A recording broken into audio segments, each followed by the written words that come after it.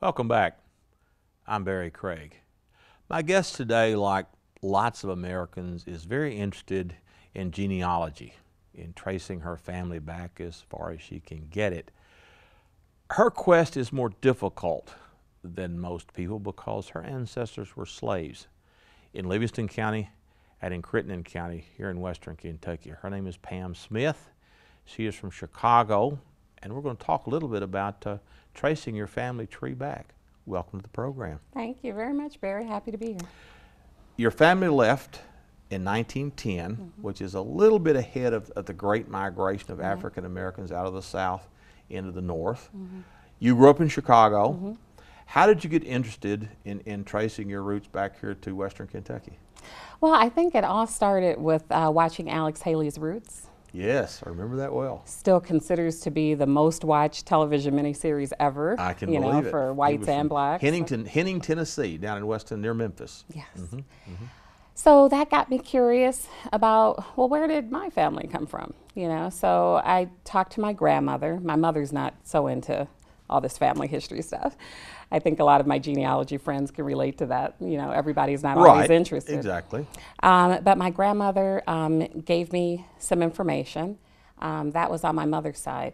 My father's side, I knew that there was a lot of mixed race going on that side of my family. And it took me a long time to really want to look at that, and to deal with that. So it was really after I did a couple of DNA tests to trace African ancestry and trace that to Cameroon on my mother's side, West Africa, and to Sierra Leone on my father's side. Wow. And through Virginia, they came to Kentucky. So I think a little known part of the story is that, we hear about Daniel Boone in Western Kentucky and all that, but what happened for lots of families is, and what happened for my family, is that the slaveholders brought their slaves with them, Right. in this case from Virginia, and settled. And those enslaved people, in large part, built or helped to build in a significant measure, what developed here. So my family was amongst those, the Lewises. It's the same family of the Meriwether Lewis and the Lewis and Clark expedition and all that. So I like to say I kind of have these big deal family names in my family, these big deal white families, but I'm looking at them through the lens of their slaveholding. And of course, your family is connected to a extremely brutal incident on the frontier that is the topic of this book that you wrote, Jefferson's Nephews, the murder over in Livingston County. Tell us about that. Right. The book is, as you said, Jefferson's Nephews by Boynton Merrill, who came into that land in some way. He purchased it, I think. And so he was interested in this history.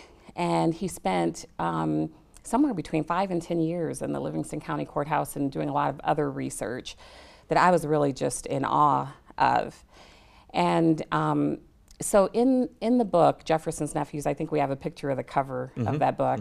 In that book, he details the murder of this enslaved young boy named George, who was held by Charles Lewis and Thomas Jefferson's sister. Her name is Lucy. Right. So Charles and Lucy had several children, and among them were Lilburn and Isham. And those are the two brothers that committed this murder. And so as the story goes, George was asked to go to the river. He breaks a vase by accident that belonged to the mother. And Lilburn, who had a tendency to drink, and his brother caught all the slaves in to watch.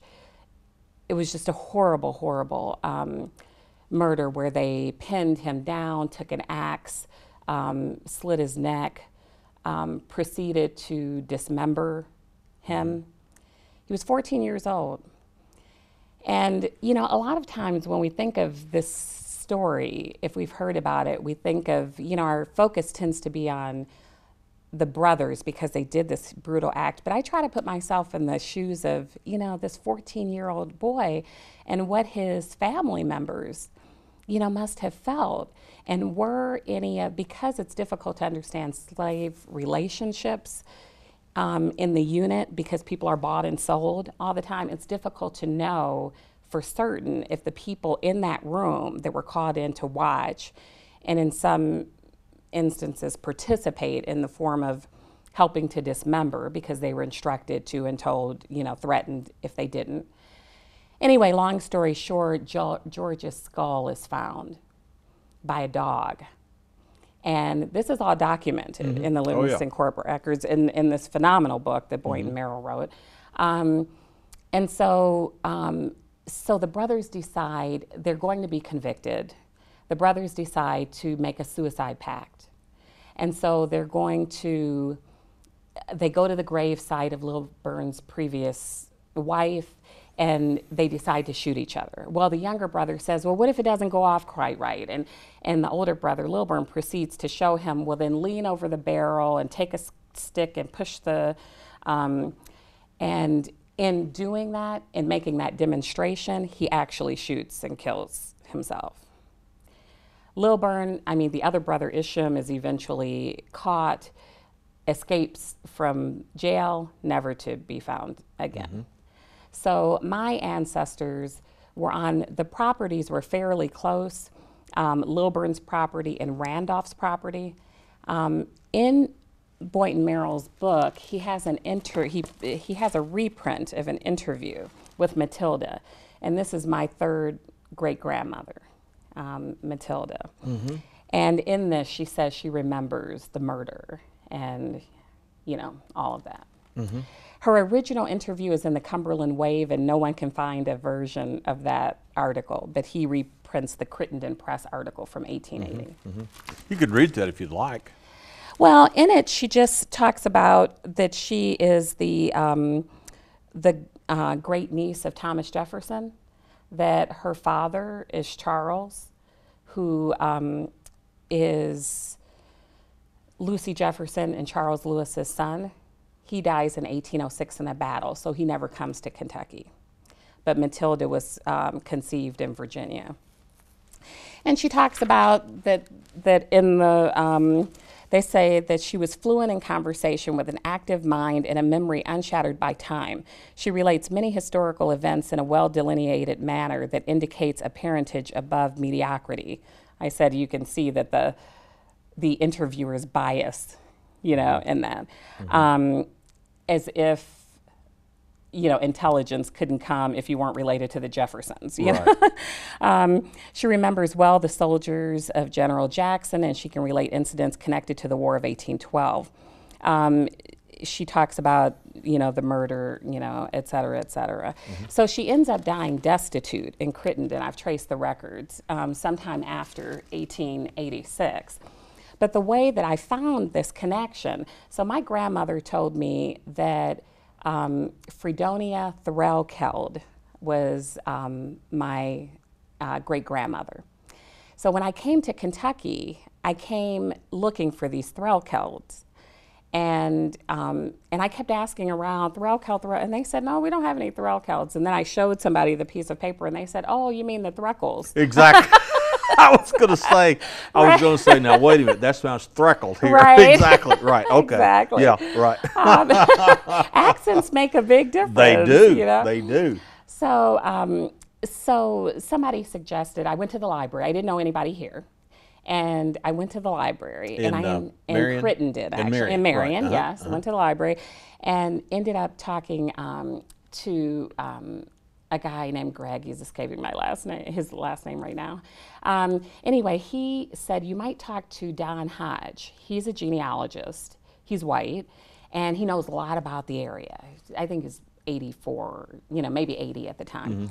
So I leave a message for Don Hodge, and I get this message on my phone that said, Pam, it's Don Hodge returning your call. Listen, I believe you have Jefferson's blood running through you. Thomas Jefferson. I didn't know that connection until, you know, I was just looking for the Threckles. But the reason I didn't know is because before she was a Threckle, she was a Lewis. The only reason she was a Threckle is she was sold to Aaron Threckle in 1815.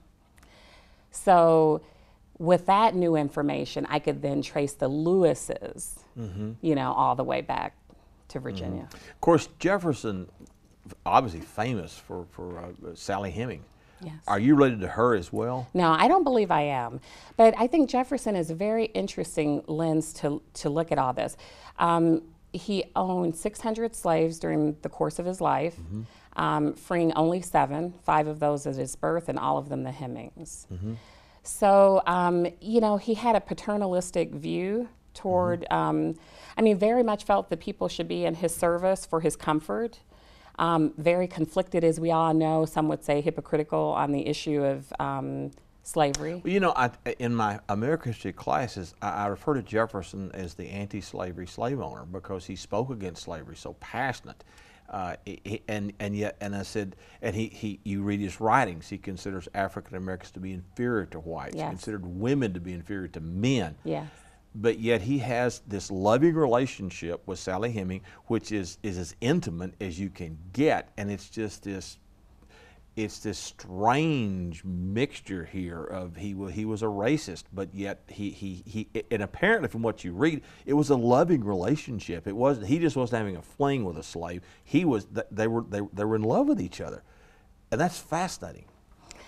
That does appear to be the case. Annette Gordon Reed writes a fascinating. Yeah, you know. it's a really interesting study in human relations. Yeah.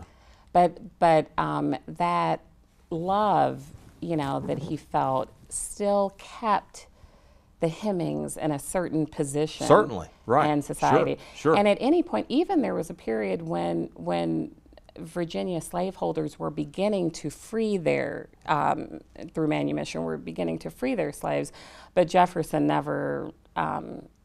George Washington did, but Jefferson At his didn't. Right. death, Yes, yes. exactly. His death, Right. and so Jefferson's always held up as this paragon of democracy Right. and all this, Right. but yet he could never bring himself to free his slaves. And Washington, who is looked at as much more conservative than Jefferson, he does at his death. Yeah, so.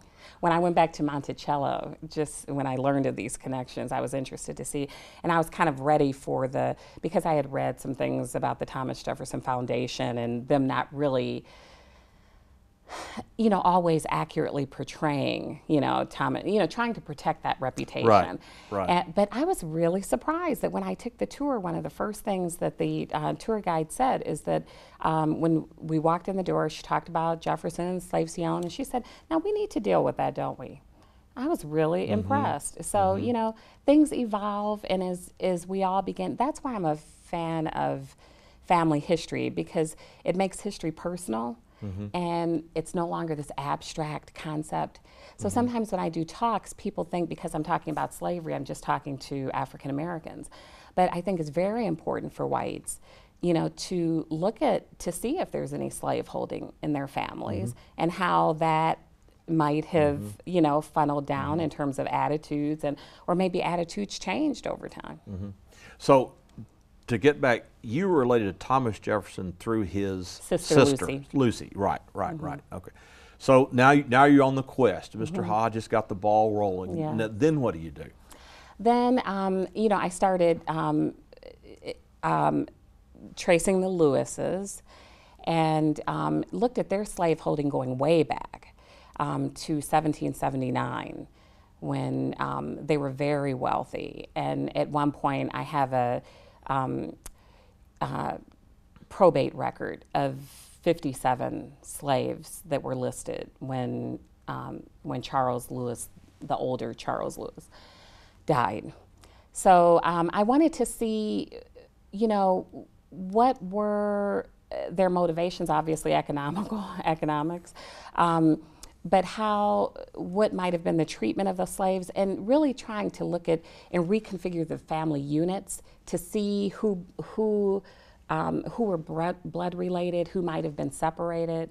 One thing I wanted to mention was when the slaveholder dies or when the master dies, that's a very important moment in family history because that's the first time that we ever get the slaves listed by name.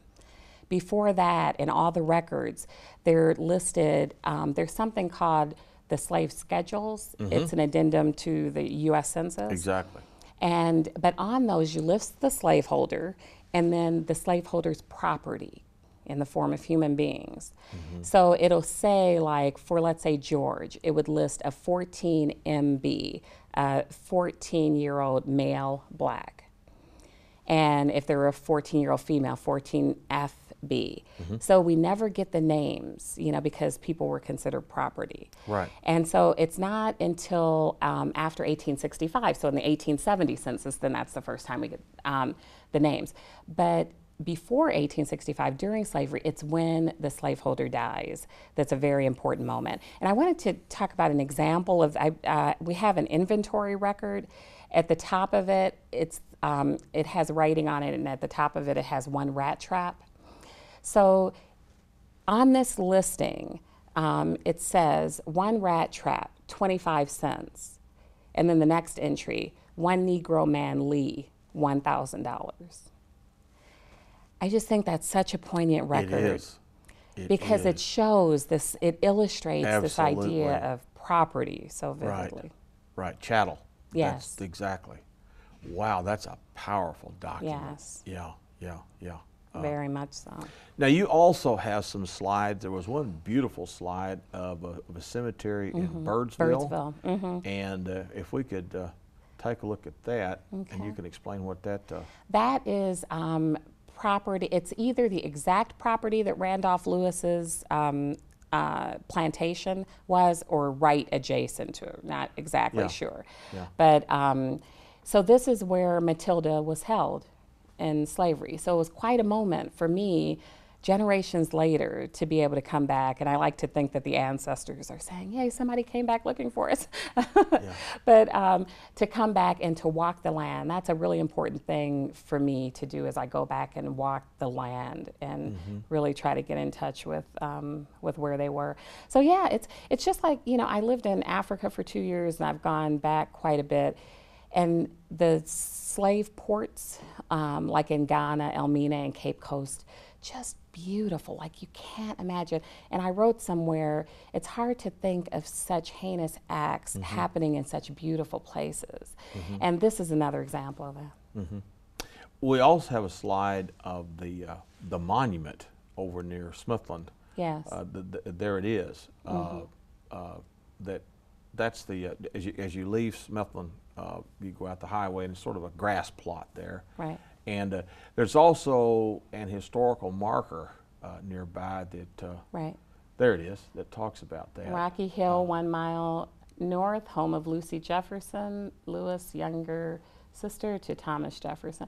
It's interesting, and like there's not a marker that says location of the infamous murder of the enslaved boy, you know, George. So history is written by, you know, people in power and people who, you know, and so this is what we get. We don't, you know, get the... Yeah. Your research also took you to the Livingston County Courthouse, Yes. which is an historical building in its own right. Yeah. And you've become a fan of preserving that Yes. courthouse. What's going on with that? It's going really well. I found several documents related to the hiring and sale of Matilda, of my third great-grandmother Matilda, who was owned by Randolph Lewis, who lived on that land that we just saw. And so these are in, like a lot of records are in binders, and many of them, in fact, most of them have been sent to the state archives and microfilmed and all that. But not this set called the loose court bundles. So these are pieces of paper where at the time they wrote up the court case and then they tied it with a string. That's right. And so these are in, thankfully they're in acid-free folders, not folders, but boxes. But, you know, they're all the original records from 1798. And when you hold the paper, I mean, you're very careful that it won't deteriorate further. So amazingly, a lot of them are still legible. And so in the course of doing my research, obviously I became really interested, not just for my family, it contained so much information, and not just for African Americans whose families were enslaved there, but these are court records for the whole county. So it's very instructive to look at the records for lots of different, reasons. Yeah. And Carol Walker, who was then the county clerk, said, well, when I retire, maybe, I'll have some time to help, with that. So a year later, I called him and said, will you help? Will you help? He's since out of office, and Sonia Williams is the current county clerk and very supportive of this project. So she, during the recent flooding, I think we had a picture of what Smithland looked like during the flooding. It was thanks to Sonia and her staff and a lot of good people in Smithland that they were able to make sure that all those old records were taken and put up high. As this photo shows, the courthouse was certainly in danger. It was. As was the Gower House, the old building, yes, the old hotel there in Smithland, as well. So it shows how important, it is to preserve these records. I mean, there's an urgency, I think. Well, and I think what's amazing too is, of course, that being one of the oldest courthouses in Western Kentucky, that they actually have those documents. Yes. We were talking earlier. It was years ago I went in that courthouse on some other business and ran across these bound volumes of the acts of the Kentucky legislature going to the early 19th century. And I thought these are incredible. I mean, Murray State has a set of them. A university would. I don't know what became of those, but I hope they're all right with that, with them. Well, now the courthouse itself, isn't there some program to restore the courthouse or something going on? Well, they're building a new courthouse, and it's almost completed. I think it might be completed now. I'm going to go over there. Yeah, maybe. So they wanted historical marker status, landmark status for the old courthouse, absolutely. and I believe that that's been granted. I'm sure it will. Well, somebody told me, I think, that they were going to, that courthouse has a wing on it that's not original, that they were going to maybe tear that off and have the original courthouse. Did you hear that? Yeah, I think it's the original that they were really wanting the landmark. But I don't know the particulars so well. Well, now are they going to make that a museum, or what are they going to do? Yes, it's going to. It's just from my limited understanding, but the Historical Society, which has been instrumental in that project, the Livingston County Historical and Genealogical Society, and has also been supportive of this preservation project, which also has the concept is also for digitization, because it's not, there are a lot of people who are never going to come back to, so to make the records available online would be really important. That is one of the wonderful things about technology is so many things are digitized now, and I think 100 years from now it'll all be digitized, so you won't have to go to Washington National Archives or whatever to do that. Well, that is an amazing. So what is your next step now? You're continuing on your voyage? We had a meeting. We had our first meeting in May, and the Kentucky Department of Libraries and Archives came. Trace Kirkwood and Jerry Smith came to the meeting, and the former clerk and the current clerk and the Historical Society that was in Smithland. The meeting was in Smithland. The meeting was in Smithland, and the meeting was to discuss how much of the loose bundles we would try to preserve in this initial round, and how we should go about it. And so it was decided that all of the loose bundle court records should be preserved in this, and the Kentucky Department of Libraries and Archives has been great because they provided an initial grant for the supplies to unfold them and all of that. So now the next step is to actually do the work. And I think that's a very good point you make about preservation. People don't realize that these documents have to be kept in acid-free containers, or the paper just deteriorates. Right.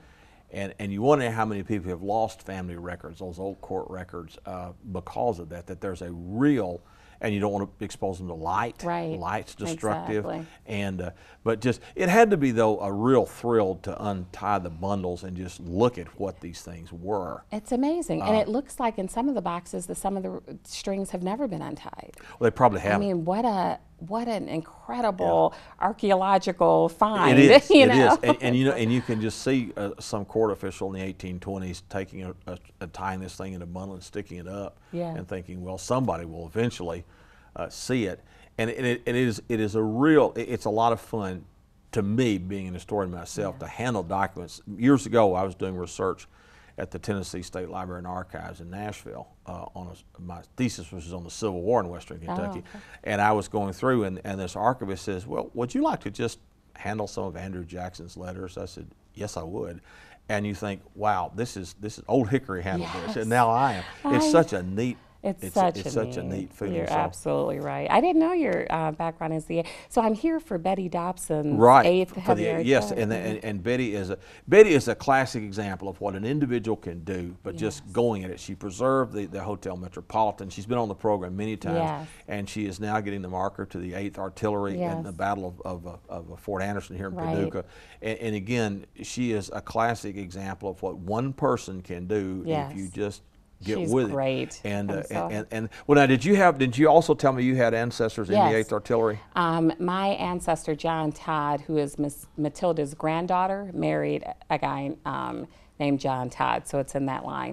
And I don't know if we have the slide, but there's a slide of his Civil War record.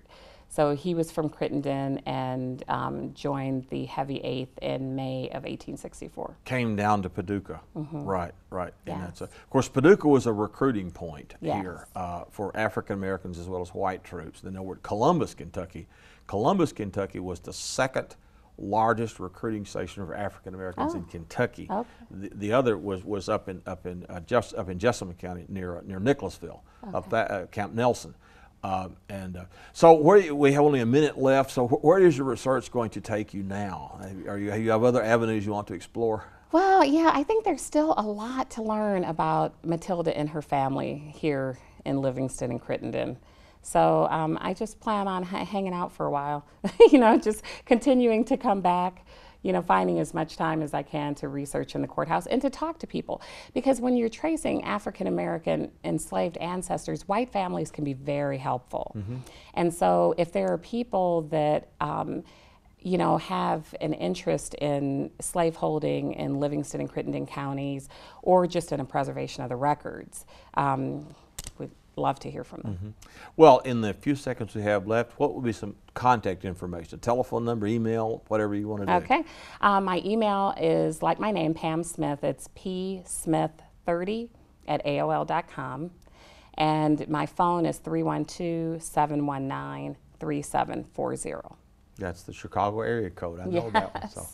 Well, thank you for joining us. Thank you, when you're next down in this neck of the woods again, give us a holler and we'll talk some more. Okay. Thank you. It was a pleasure. My guest today was Pam Smith. I'm Barry Craig. Thank you for joining us, and we'll see you next time.